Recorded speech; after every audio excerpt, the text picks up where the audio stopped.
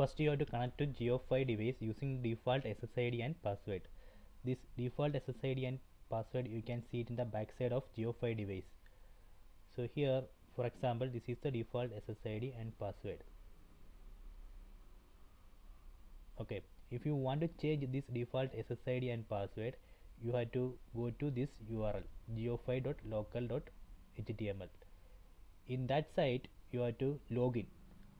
For login you have to use this username and password. Administrator is the username, password also same, administrator. So here I opened jiofi.local.html page. You can see it here. So here you can see the basic informations like LTE status, LAN information.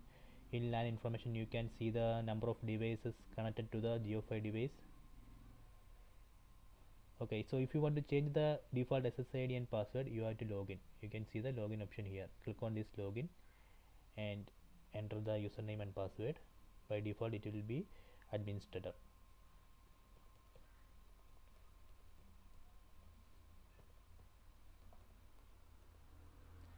Then click on login. After you login, you can see this new tab setting. Click on this setting, then select Wi-Fi. So there you can see SSID. So this you can change it here like this. You can change it here, and password is this one, security key. This is a password. Password also you can change. You can give new SSID and new password. After that you have to update and apply.